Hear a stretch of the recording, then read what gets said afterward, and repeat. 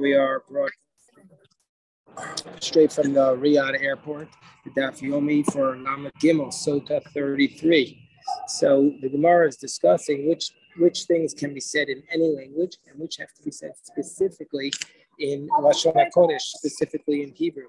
So the Gemara tells us that Tefillah, the Mishnah said that Tefillah, the Amidah prayer, that can be said in any language. So what's the source for it? The Gemara asks, what's the source for it? The Gemara says, Rachmehi, that it's prayer. It's just a request for mercy. So therefore, however you want, you could pray. What a beautiful idea. We saw this on the people pray in different languages. Powerful idea. So the Gemara says, the Tefillah b'kol Hashem, can prayer really be said in any language? A person should really not ask their excuse me, Yehuda says, a person should not really ask their prayers in Aramaic.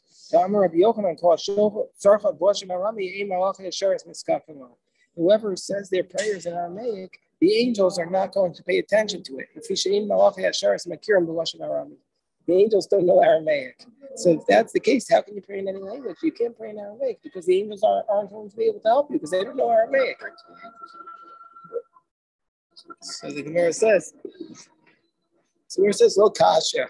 It's not difficult. An individual can't pray in Aramaic because he needs the prayers to be able to. He needs the angels to help him with his prayers. But the tzibur, they can pray in Aramaic because the tzibur is so strong that they don't need the Aramaic. They don't need the help of the angels. So the Gemara says, is it really the case? Is it really the case that the ministering angels don't know Aramaic? Didn't we learn? Yochanan Kohen Gadol Shama Basko Mekbeis Kodesh Kodeshim. Yochanan the Kohen Gadol, he heard a heavenly voice coming out of the Holy of Holies, and what did the heavenly voice say? Shu Omer Mitzcho Talya Da'azu Akha Karvo Antiocha.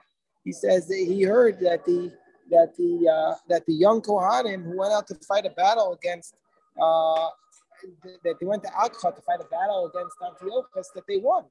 So we see that the heavenly voice came out and spoke in Aramaic. So who does the heavenly voice? Obviously the angels. V'shuv ma'aseh b'Shimon HaTzadik, and also there was an incident with Shimon HaTzadik. Sheshama ba'asko mibeis kodesh HaKodashim.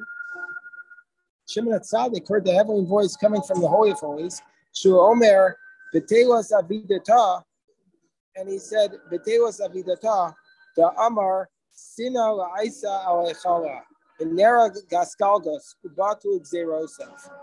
And so, what did Shimon HaTzadik hear? What was the heavenly voice here? He heard that the heavenly voice came out, and the heavenly voice had said that all your work that people did, that they thought that they were going to destroy Jerusalem, all that work was destroyed. The work of your enemies was destroyed. And Neharagas Kalgas was the king of the Greeks, and his decree was canceled. And the Kasru also Shah, when Shimon HaTzadik came out, they indeed found out that they wrote down the time. And it was exactly that time that decree fell through. And he said it, and the heavenly voice was said in Aramaic. So we see that the heavenly voice does know Aramaic. So the Gemara says, you could say if you want that a baskol, even though the angels don't speak in Aramaic, but the heavenly voice is different because the heavenly voice is specifically done for people to hear. And so since it's specifically done for people to hear, therefore it was said in Aramaic. And Gabriel, it's really a similar answer, that this was a specific angel who knew it. This was Gabriel. And Gabriel, the Amar Baal Gabriel, because we know from Joseph that Gabriel came and taught him 70 languages. That's how he defeated Pharaoh, because he knew one extra language and Pharaoh knew. Pharaoh didn't know Lashon HaKodesh. So Gabriel taught Joseph the 70 languages. Okay, so then the Gemara says, Kirkas Hamazon can also be said in any language. The prayer after the meals can be said in any language. How do we know that? Because it says, "V'achalta v'sabata beirachta Hashem alkecha." You shall eat and you'll satisfy and you'll bless Hashem. You can bless God in any language. Bless God in Arabic or in English. Shvuas ha'edus, the Shvuas ha'edus also can be said in any language. And the Shvuas ha'edus is the oath that you say, I didn't take any, I don't know any testimony about this matter. And how do we know that can be said in any language? Because it says, Allah, which means Allah's the kol lashon sheishamas, any language that he hears.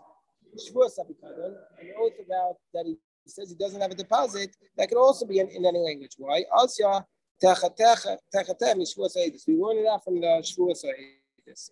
They will ne'amar in the lashon hakadosh, and these prayers have to be said specifically. These things have to be said specifically in Hebrew. What are they? Mikra bikurim. When a person comes to do the bikurim, the chalitza, a woman who comes to do chalitza, mikra bikurim in the Mishnah. Okay, so the Gemara says, mikra bikurim, Kate said, how do we know that mikra bikurim needs to be said specifically in Hebrew? And it says, va'anisa va'amarta lefnei Hashem okecha. It says, va'anisa va'amarta lefnei Hashem okecha. U'alanu omer, and by the Levium it says, va'anu la'Levium va'amru. So since we have the same expression of va'anu va'amru, va'anisa va'amarta, this is the idea that it has to be specifically in Lashon HaKadosh. We learn it from the Levium. The Levium said, I'm just like the Aniyah that said by the Levites is Lashon HaKadosh. Afkam Lashon HaKadosh. Also by the Bikurim it's in Lashon HaKadosh. The Levium do fire and how do you know the Levium themselves have to say it in Lashon HaKadosh? It says, Asya call me Moshe. They learned that from Moshe. Because it says by Moshe, Ksiv hacha kol ram. It says by Moshe, Moshe the Be'er Kimi and then B'kol. It's just like by Moshe was in Lashon HaKodesh. Afkam Lashon HaKodesh. So too by the Levium it's in Lashon HaKodesh. Yeah, that's specifically a Har Sinai. We're on our way to Har Sinai. It was specifically said by Har Sinai that Hashem spoke to Moshe about Har Sinai in Hebrew. We want to know what language. Oh, we have. Tosfos on top talks about. What does the Tosfos say on the top? Oh yeah, so that's what Pirush Rabbein Tam. Pshita the B'Shas Matan Torah Nidul Moshe. Because the Gemara assumes. How do we know? The Gemara says it has to be in Lashon HaKodesh because we learned that from Moshe, which was at Har Sinai. But so how do we know Har Sinai was in Lashon HaKodesh? So we're in Rama Gimel Amud Aleph. And we're joined by our chaver here from Chashmonayim. So he's there. So how do we know specifically that Har Sinai was a Lashon HaKodesh? Pshita, obvious. Whenever it says Pshita, you know it's not obvious because if it was so obvious, it wouldn't need to say it. So the Gemara says Chalitza. Kate said, how do we know the Chalitza that the woman who says this is what you should do to the man who doesn't uphold the house of his brother? How do we know that it has to be in Hebrew? So the Gemara says, well, now we have to go back to the Mishnah. Chalitza, because it says Va'anta va'amra. But Rabbi Yehuda didn't learn it out from the Gzeir Shabbat to the Levium. Rabbi Yehuda learned it out from the word kacha. So the Gemara says, V'Rabbanan hai kacha ma'yach. What did the Rabbanan do with this word kacha? So they say the word kacha is teaching us that the actions that she has to do are essential. Has anybody here ever seen a chalitza? I've seen it. I've seen it once in my life. It's an unbelievable ritual to see. Rabbi Yehuda, he learns out that the actions are essential from the fact that it says miko. It could have said ko, instead it says kacha. Rabbanan kol kacha wa mashma. Rabbanan don't learn anything out from kol kacha. The Gemara says on top of Ram Gimel on the base, Rabbi Yehuda hai va'anta va'amra ma'yach. So the Rabbanan learned out the chalitza has to be Lashon HaKodesh from va'anta va'amra, but Rabbi Yehuda doesn't learn it out from that. Rabbi Yehuda learns out from kacha. So what does Rabbi Yehuda do with va'anta va'amra ma'yach? It's so he says we need it. So he says we need that. We need it. Rabbi Yehuda says we learn out from that Gzeir Shabbat. He says we learn from here to teach us that the Levim need to say it in Lashon HaKodesh. That the Levim themselves need to say it in Lashon HaKodesh. So the Gemara says, well, why don't the Levim learn it out from Moshe? But Leilif call me Moshe. Why doesn't Rabbi Yehuda say the Levim learn it out from Moshe Rabbeinu, from Har Sinai? The Gemara says, Ani Agamar kol kol Gamar. So Gzeir Shabbat, you have to have a tradition on it from Sinai. It's the second reference to Sinai in our daf. So he says you need to learn it out. You have to have a tradition, and he had a tradition You had a tradition about Aliyah. He didn't have a tradition about Kol. Gemara brings now a proof from the Brisa that Rabbi Yehuda learns out that the brachos and kolos that were said in Har Grizim and Har Eva were learned out from Gzeira Shava from Chalitza, from the Aniyah Amira by Chalitza, and not from Kol. Tanya Namiyachi, Rabbi Yehuda Omer, Kol Makom Shenamar, Ko, Kacha, Aniyah Amira, Eno Elo Lashon HaKodesh. Wherever it says Ko and Kacha and Aniyah Amira, must be that it's a sign that's in Lashon HaKodesh. Ko, how do we know another source where it says Ko that it needs to be done in Hebrew? By the Birkas Kohanim. Ko Tivarchu. You're not a Kohen, are you? You're not a Kohen. And how do we know Kacha de Chalitza and Kacha de Chalitza? And that teaches us the Kacha of Chalitza. And Aniyah V'Amira do with him. So that's how we know that Rabbi Yehuda says that the Bryce is saying that he has exertion about these words that they have to be in Hebrew. We can compare them. So now the Gemara said that the Mishnah said the brachos and the kolos, ketzad, the blessings and the curses, how are they done? So the Mishnah said once the Jewish people passed, once the Bnei Yisrael crossed over the Jordan, they came to Mount Gerizim and to Mount Ebal, and those are in the Shomron, next to Shem in Elonei Moreh. And it says, Halohema be'ever Yarden. And then later on it says, Vayavor Avram Ba'aretz Amakom Shem Ad Elon Moreh. So just like the Elon Moreh by Avram is by Shem, so too the Elon Moreh by Har Gerizim and Har Ebal was by Shem. So Tana Rabbanan, the Gemara says, it says in the Brisa about when we look for the place of Har Gerizim and Har Ebal, Halohema be'ever Yarden. What does that pasuk mean? So it means Me'ever Yarden be'elach. So Divrei Rabbi Yehuda. Rabbi Yehuda says they're on the western side of the Yarden. So the western side of the Yarden is but is in the current state, and then it's far from the Jordan all the way to the west. Moshe was standing on the eastern side of the Jordan, and so Ever Yarden, it means far away on the west side. So the Gemara says, well, Rabbi Yehuda is continuing to explain the pasuk. It says, Achrei derech mevoah shemesh. What does that mean when it says Achrei derech mevoah shemesh? It means those mountains that were so far away from the sun, which is Makom Shechama Zorachas, which is the place from where the sun is rising and coming to the world. Meaning to say those mountains that are found on the west and they're so far away from the east, where the sun rises. But Eretz HaKanani Yoshev B'Arava, Elu Har Gerizim V'Har Eval. This refers to when it says the Eretz HaKanani that's dwelling in the Arava. This refers to Mount Gerizim and Mount Eval. Sheyoshim Ben Kutiyim. That's nowadays where the Kutiyim are living. So the Samaritans. I've been there, and yeah. So that's where they live today. They live actually still right there today. Yeah, they still live there. So also the pasuk tells us Mu'ah Gilgal. This is another sign. Samuch Gilgal. Next to a place it's called Gilgal. Elonei Moreh.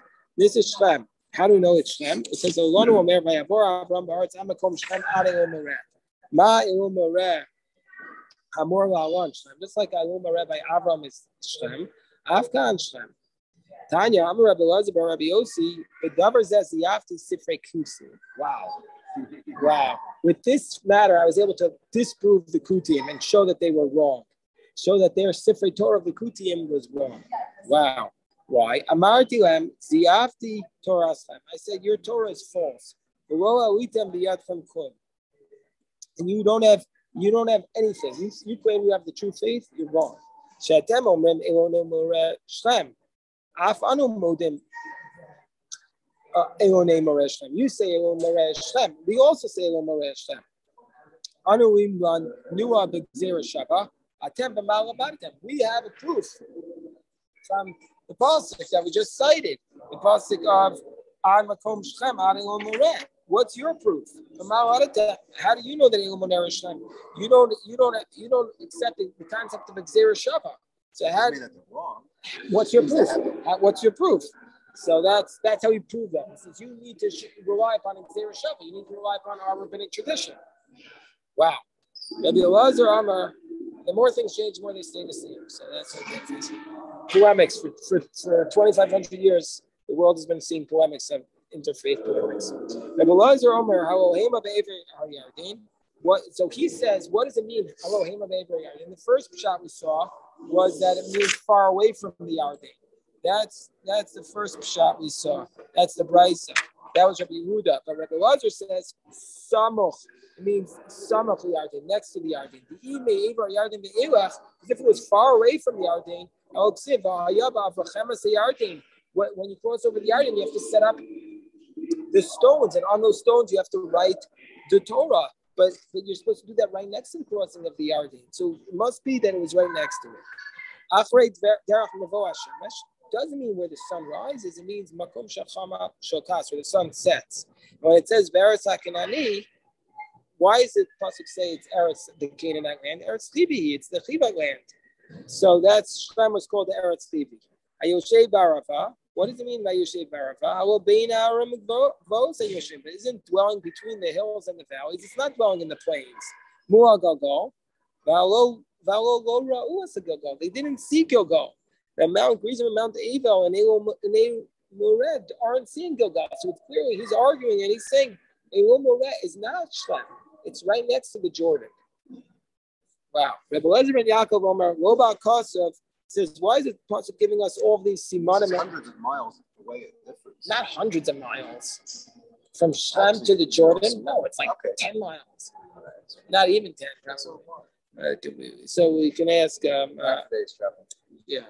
I mean, it's on a monkey, it's on a horse, 2 hours. Rebbe Lezer ben Yaakov says, Loba Kosov Ela La Roslan Derech Bashmiya. Why does the pasuk have to tell us all of these simanim about where it is? To give them signs, derech bashmiya, to tell them, because there were two that after they crossed the Jordan, they needed to know how to found it. Derech shaharan berishona. So just like when the children of Israel left Egypt, when Moshe Rabbeinu stood there and before he entered the Eretz Yisrael, that the cloud was there, it showed them everything where to go. But after they crossed the Jordan, they weren't going to have the cloud. And so therefore they need to have these simanim to show them where to go. Therefore it says derech, b'derech, follow the path. Don't go off the path. Hayoshev, b'yishuv, it's in a city. It's not in the wilderness. Arava, don't go to the mountains and the valleys. Dan Rabbanan, Ketzad Avru Yisrael Yarden. Oh, this is such a good shemakim. How did the Bnei Yisrael cross the Yarden? We're going to be going tomorrow to the place where they crossed the sea, but they also crossed the Yarden. It's just a very similar miracle. How did they cross the Yarden? When Joshua went in, the whole yom every day, Aaron every day the Aaron would follow after the 2 camps of Reuben and Shimon. But this day, Nasa Tchila, the Aaron went first, went in front of all the Gedolim. As it states, Hinei Aaron Abris, Adon Ko Aretz Overef Nechem. The Ark of the Covenant is going before you. Every day the Levites were carrying the Ark. Vayom Nisau Kohanim. But this day the Kohanim carried it. As it states, the Kohanim's feet were on the ground. Tanya, Rabbi Yossi Omer, B'shoshim Makomos Nasu Kohanim Asari. There are 3 places where the Kohanim carried the ark. Kishaver was a Yarden, when they crossed the Jordan. Kishay Sebu es Yericho, when they walked around Jericho in order to conquer it. When they returned the ark in time of Shlomo Melech from the city of David to its place in the Holy of Holies. So the Brisa continues on top of Hamadal and Amalaf. And once the Kohanim's legs touched the water, then the water went back. It stopped its splitting, as it says.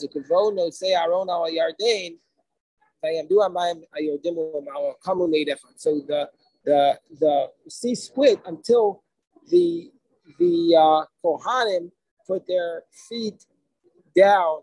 When they had crossed over, then the sea went back. The Gemara is going to discuss in tomorrow's daf. Well, then how did the people get across? That's going to be the good question. We'll stop the recording here. So basically, the Ananea covered